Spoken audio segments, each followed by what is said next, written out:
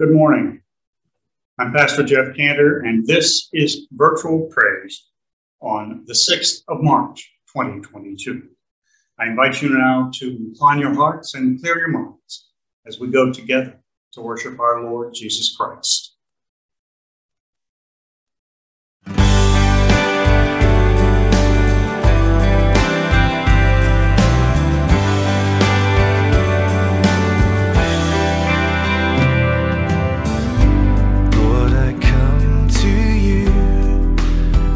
My heart be changed, renewed, flowing from the grace that I found in you.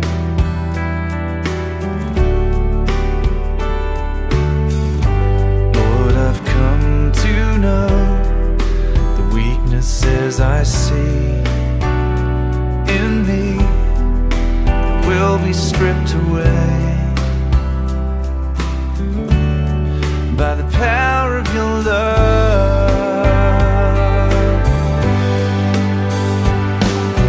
Hold me close, let your love surround me. Bring me near, draw me to your side.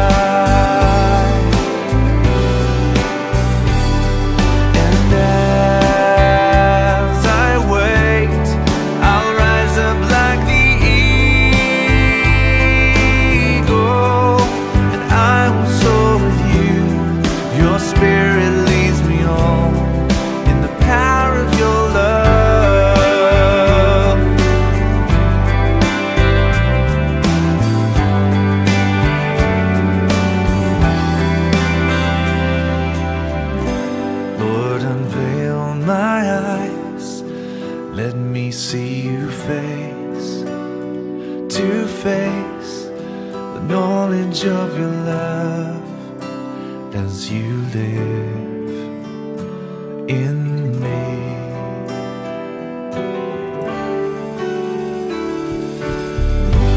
Lord, renew my mind as your will unfolds in my life, in living every day. By the power of your love,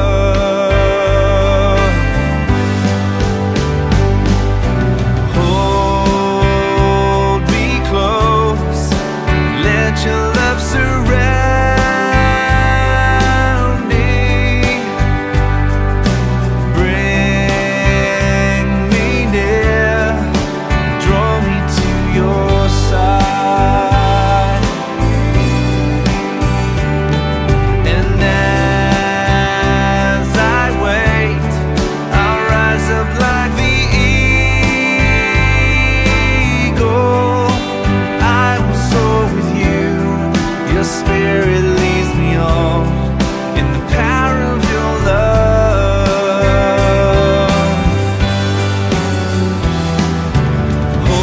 Hold me close, let your love surround me. Bring me near, draw me to your side.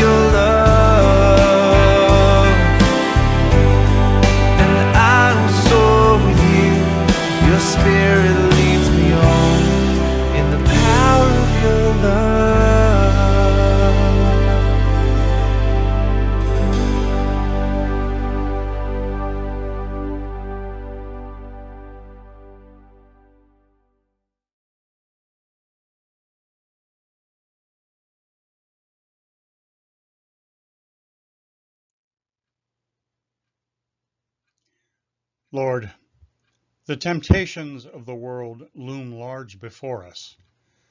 We are enticed, cajoled, and sweet-talked into moving from lives of service to lives of self-centeredness.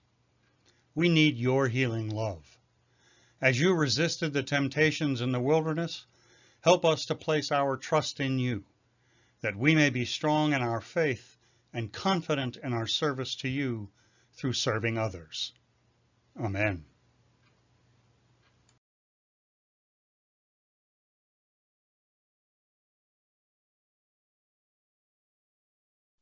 Our gospel lesson this morning comes from St. Luke's gospel in the 4th chapter. Hear these words. Jesus, full of the Holy Spirit, left the Jordan and was led by the Spirit into the wilderness, where for 40 days he was tempted by the devil.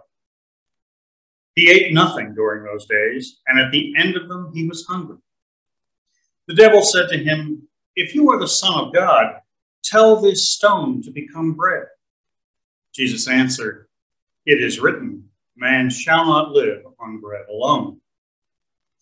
The devil led him up to a high place and showed him in an instant all the kingdoms of the world. And he said to him, "I will give you all their authority and splendor.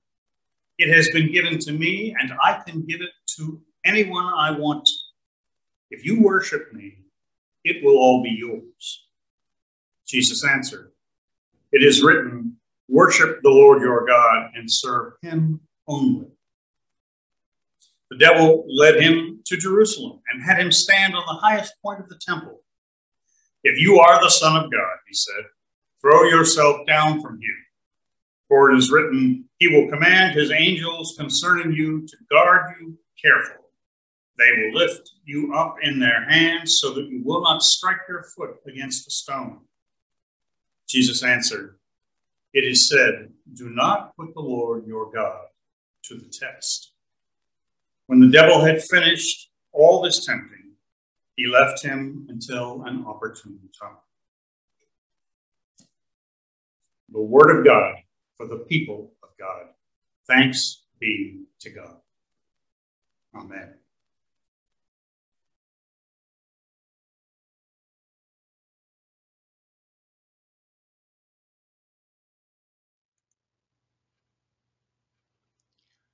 In a world which values gambling, risking, taking dares, Lord, we come to this time of temptation. We confess that we are often enticed to take the risk for the rewards, often financial, offered if you win. Just $1 and a dream, and we hear the glory stories of people receiving great monetary wealth. Later, we discover how many lives have been destroyed by this grand prize. Forgive us when we hunger for the wealth and power of the world which is dangled before us. Move us from greed to gratitude for your blessings. Heal our wounded spirits and lives, so that we may fully serve you. Prepare us for this journey of discipleship and healing. In Jesus' name we pray. Amen.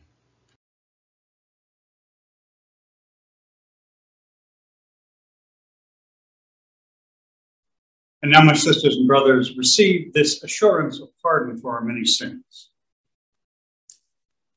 God will provide for your needs. Place your trust in God. You are not alone.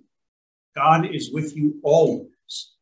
The world cannot offer to you such abiding riches as the presence of God. Amen.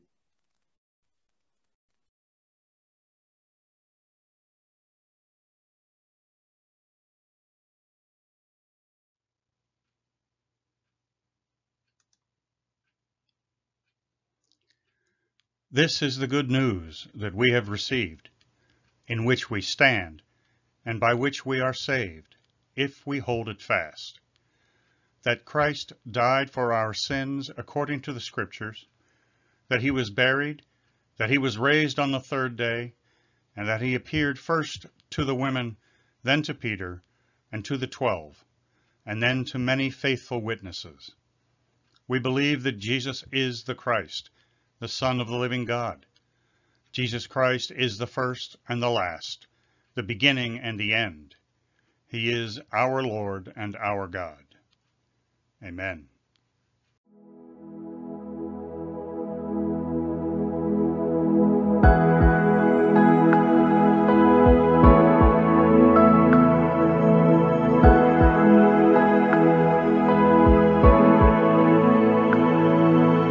God is so good.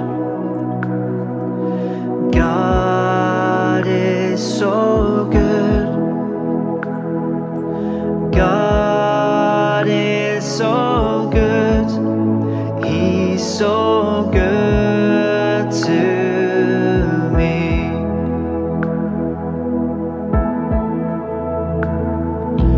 God is so good. God is so good. God is so good. He's so good to me.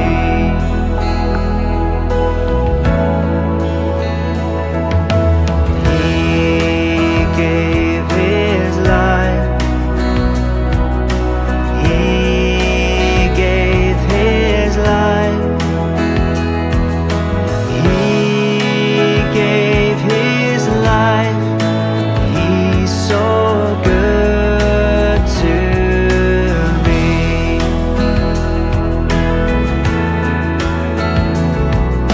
He rose again. He rose again. He rose again. He's so good to me.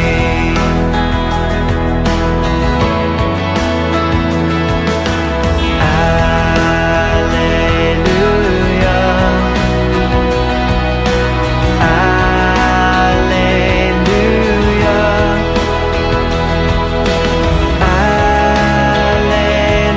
Alleluia.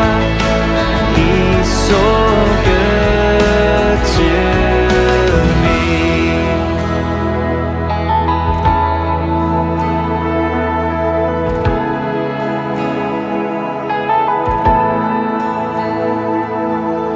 God is so good. God is so good. God is so good. He's so good to me.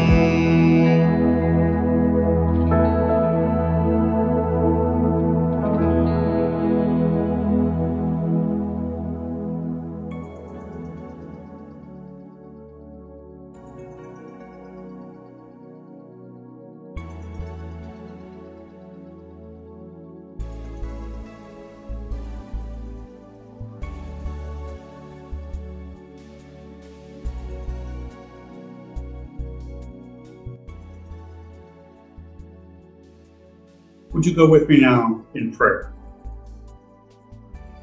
Dear Lord, flooding our emails, screaming to us from television screens, crowding up our mailboxes, the offers for millions of dollars, the dream of great wealth, ravage our lives.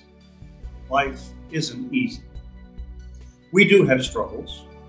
We have come through the season devoted to commercialization of giving, to a time in which we are called to put aside the desire for wealth, status, power, and enter into a journey of faith. This call is not an easy one to follow. It is much easier to succumb to the temptations of the culture of greed. Obsolescence is built into our systems. Just as a new one is developed, it becomes yesterday's news. But God's love and power are never obsolete. God's presence is with us always, lifting, healing, restoring, encouraging us to move forward on the journey of service and compassion. We bring to our prayers today needs of others in situations which are difficult and sorrowful. We implore God to respond with compassion and care for these, our loved ones. Help us, O God, to remember that you are in the midst of these times, giving hope and love. Enable us to feel the power of this love in our own lives. Empower us to share this love with others. For we ask this in Jesus' name. Amen.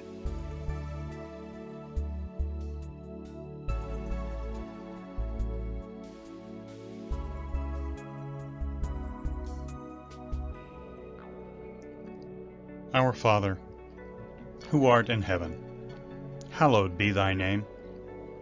Thy kingdom come, thy will be done on earth as it is in heaven. Give us this day our daily bread, and forgive us our trespasses, as we forgive those who trespass against us. And lead us not into temptation, but deliver us from evil. For thine is the kingdom, the power, and the glory forever. Amen.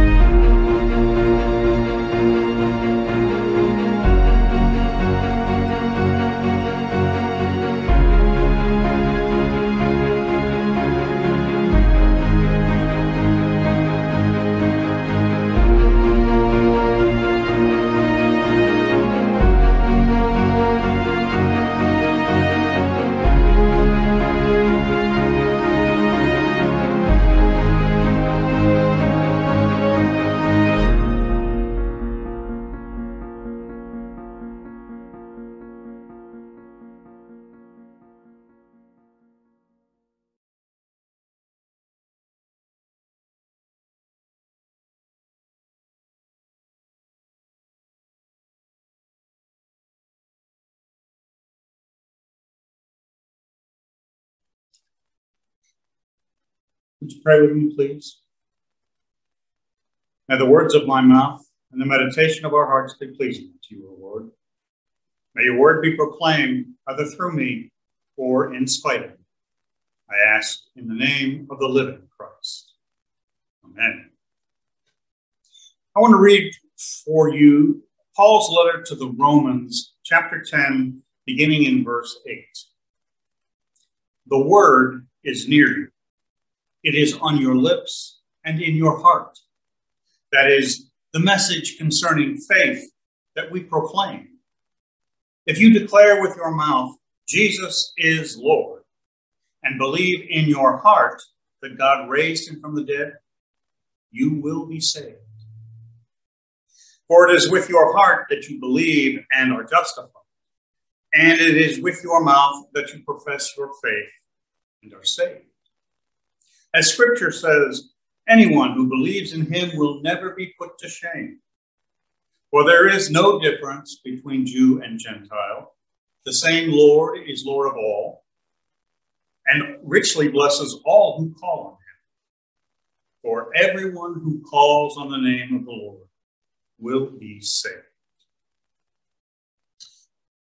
In some respects, I think this passage fairly well sums up the New Testament almost in its entirety. It lays out very clearly what we must do in order to be saved. And frankly, it couldn't sound any simpler.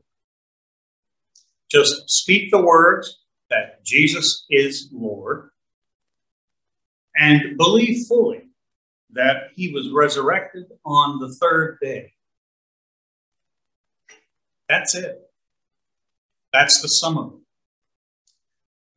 Now, in writing this letter, Paul has established basically two perspectives that I'd like to explore. The first is what comes out of our mouth onto our lips. And the second, of course, is what the true nature of our heart may be. I think it's fair to say that what comes out of our mouths is not always in sync with what's in our hearts or what our heart believes. Have you ever spoken without thinking and come to regret it? What we say can be uplifting or informative or despairing.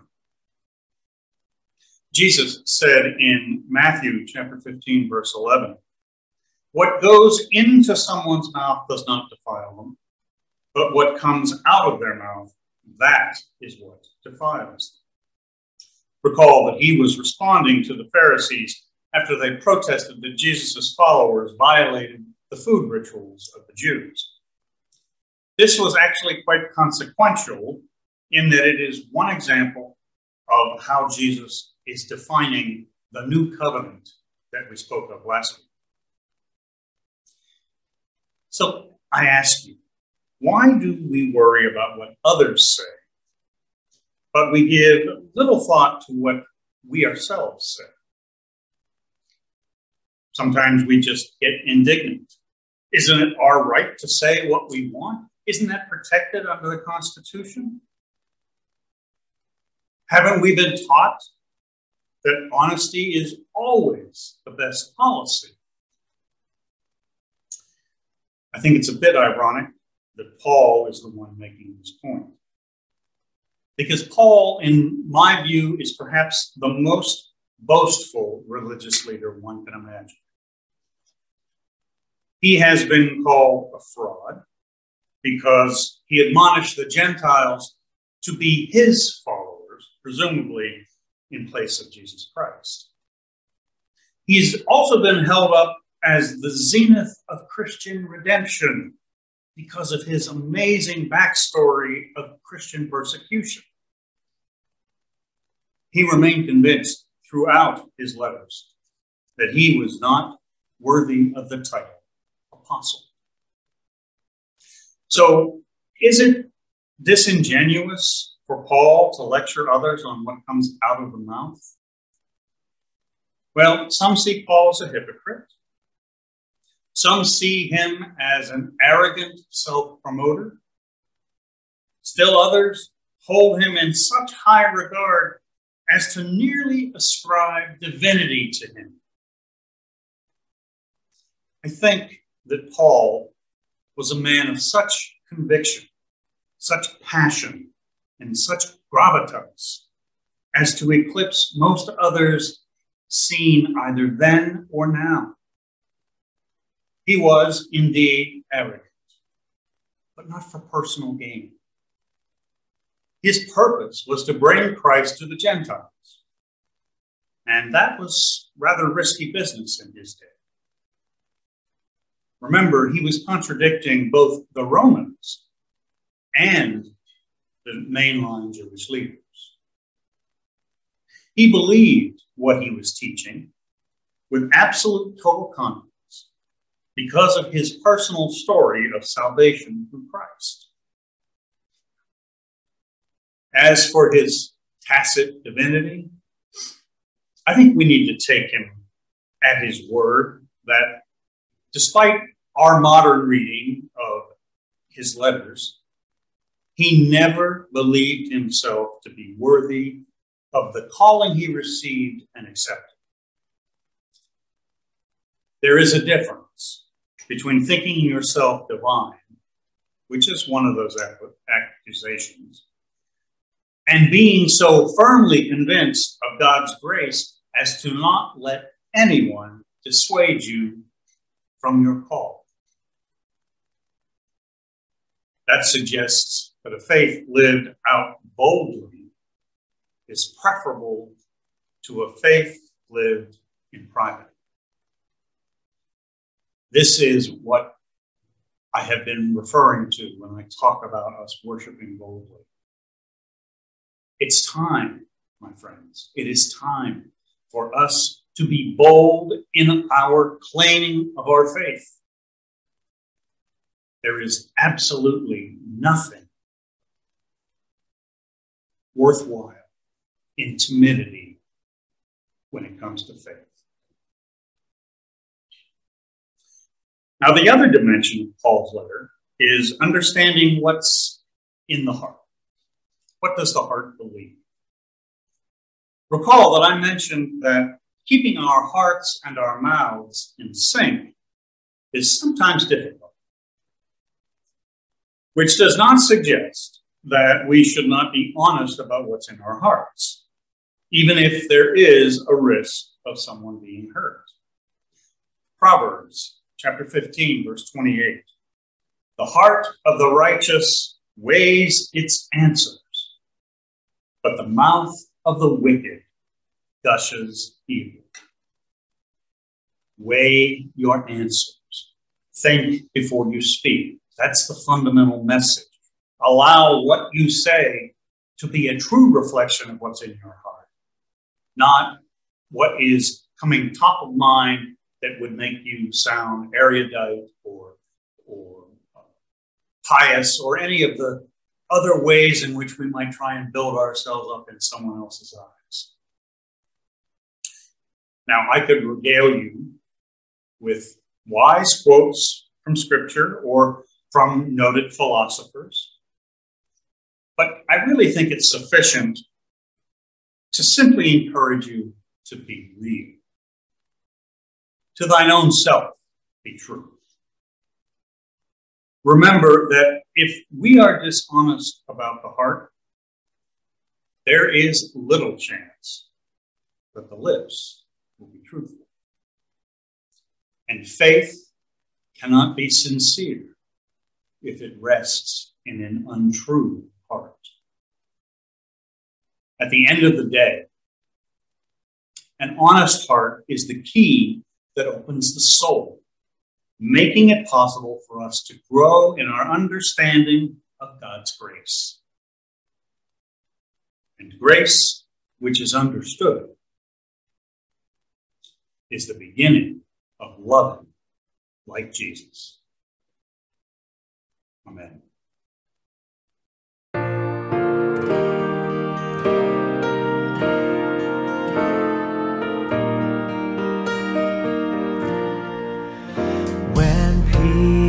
Like a river attendeth my way, when sorrows like sea billows roll, whatever my lot, thou hast taught me to say, it is well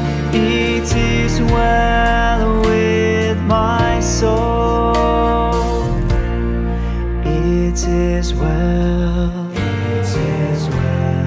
with my soul,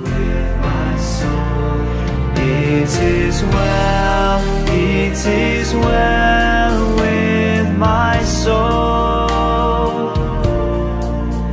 Though Satan should buffet, though trials should come, let this blessed assurance control, that Christ has regarded my helpless estate, and hath shed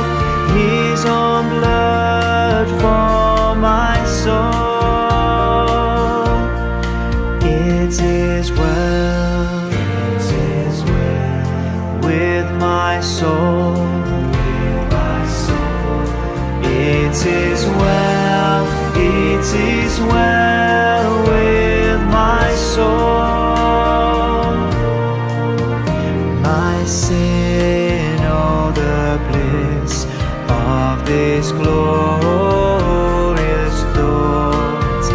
My sin, not in part, but the whole, is nailed to the cross, and I bear it no more. Praise the Lord, praise the Lord, oh my soul. It is well, it is well with my soul, with my soul. It is well, it is well with my soul. And Lord, taste the day when the faith shall be sight, the clouds be rolled back as a scroll, the trump shall resound, and the Lord shall descend. Even so, it is well with my soul. It is well, it is well with my soul, with my soul.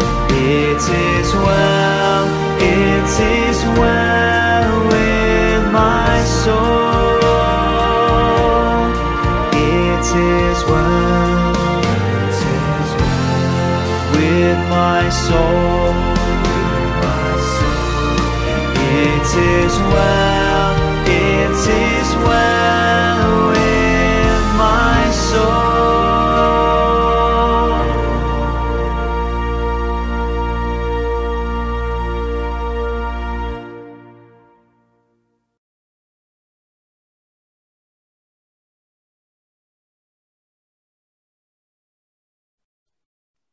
And now receive this benediction. The journey has begun. God is with you. Go forth to learn, to teach, to serve. Go bringing peace and hope to all. In the name of the Father, and of the Son, and of the Holy Spirit. Amen. Have a safe and blessed week. I look forward to being with you again very soon. God bless.